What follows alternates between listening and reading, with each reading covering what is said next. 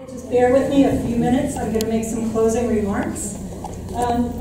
Thank you all for being here for this celebration of our 42nd year, and congratulations and thank you to all the award recipients. I am so moved by the power represented in this room tonight. We are a room full of everyday, ordinary people who have, in all our various ways, dedicated ourselves to something greater, something outside of what is needed for us to get through our daily lives. In some form or another, every one of you here tonight has dedicated some portion of your lives, some time and some energy to fighting for justice and working to improve the lives of others. I see this dedication every day in the work that we do through our campaigns and task forces and our volunteers and interns. But at an event like this, where we can gather ourselves together, where we can stop and reflect and celebrate, this dedication to work for something greater, to work for justice, and to work to improve the lives of others is undeniably and brilliantly clear, and I love this. If these past 12 months have taught us anything, it is that our democracy is a living, breathing thing.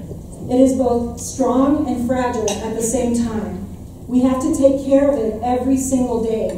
And just like the programs, policies, laws, and rights that we care about, whether Medicare, Social Security, Medicaid, food stamps, just and humane immigration policies, civil rights, we can never assume it is established and safe from harm. We have to protect it always. We have to involve ourselves with it always, because if we don't, who will, and to what effect? Our democracy is us. The recent 2016 elections, which created the Democratic majority in the House of Representatives, was a so-called blue wave. But that blue wave was the result of a healthcare wave.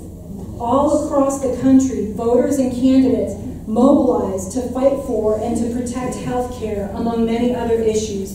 It was really amazing and gratifying.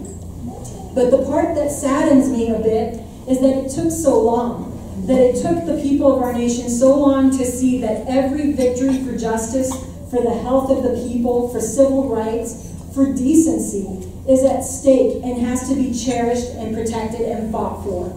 It took so long for people to see that policy making, whether to build and create something or to destroy it, is a human activity led by elected officials and the people they place in government jobs. If we didn't know it before, we certainly know it now. Elections have consequences.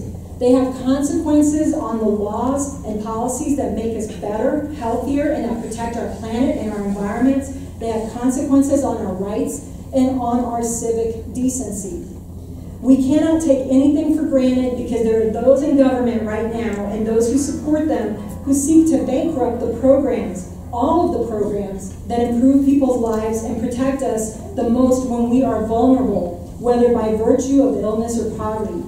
There are those who want to roll back protections and decency because they think they can make money from it, money for themselves and their rich cronies. And there are those who seek to do the same, not because they seek to make money, but because they are hateful of other people.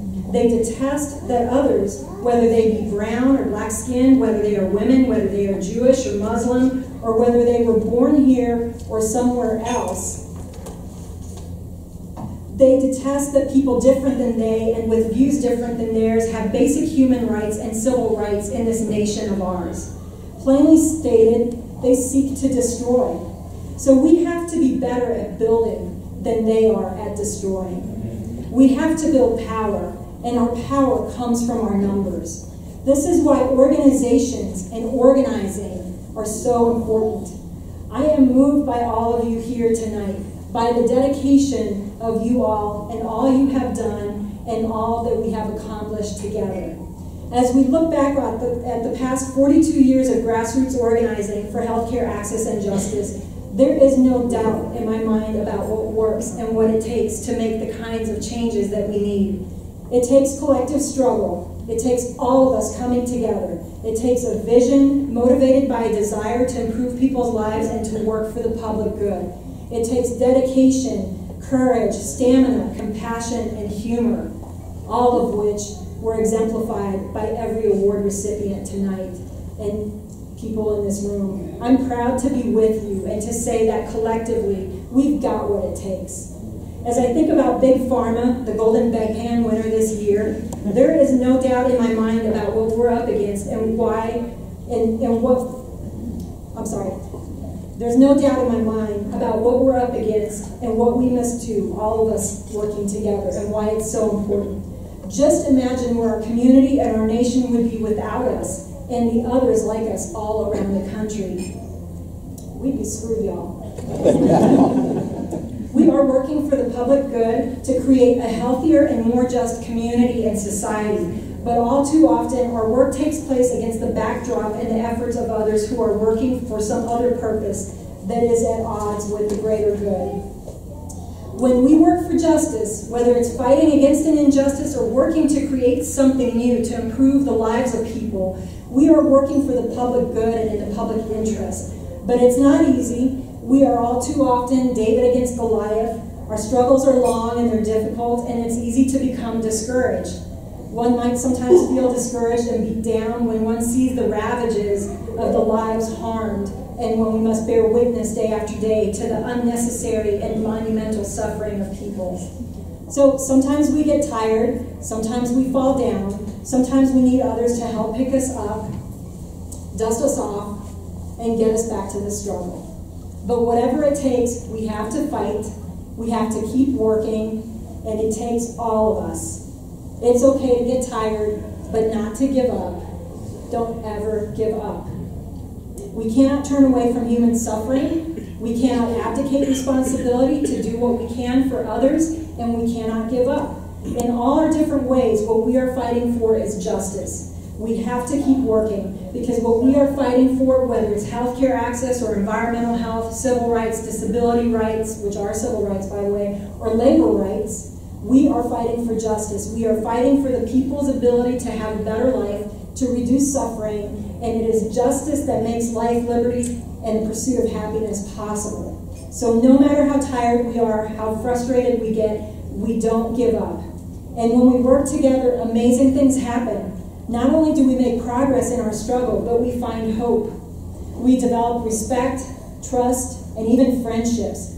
And I have to say, friendships forged in struggle are a special kind of friendship, where you might not know everything about a person, but you know their heart, and you know that they are there with you, and that they know that you are with them. These are special friendships. We achieve small victories that sustain us along the road to the grand victory. We learn to celebrate, which is what we're doing here tonight. We learn to love one another, and tremendously important, we learn that we can count on one another. We gain a new faith. It is the faith that we are there for each other. And so in the midst of the long, difficult work, we discover these precious and unforeseen gifts, these gifts that forever change us and make us better. And our hope and our faith are renewed and restored, and we keep going, and we don't give up. My hope lives in regular people who are motivated by compassion, who come together to do extraordinary things. So tonight, what we are really celebrating is our collective commitment to not give up no matter what, to not turn away, and to be here for each other and the others who need us. I am proud to walk the long haul with you and to work with you for however long it takes, you who are on the side of our angels. So thank you for celebrating with us here tonight.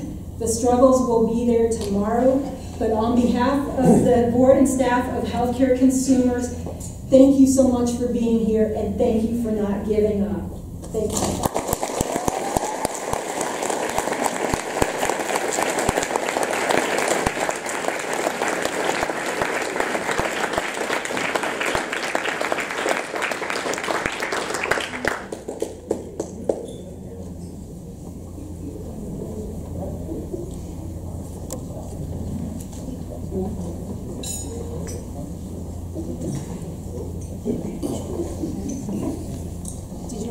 No.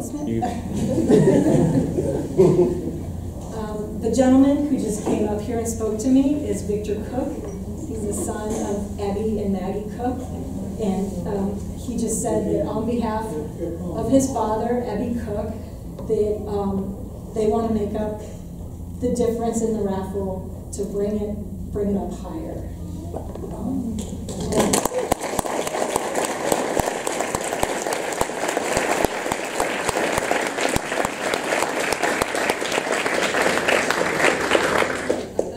I think Abby would approve it. After you play his number. That's true. That's true. Well, thank y'all so much. It's been a wonderful evening. I appreciate you all being here and sticking with us and making new friends and seeing old friends. And have a good rest of the evening. And thank you again.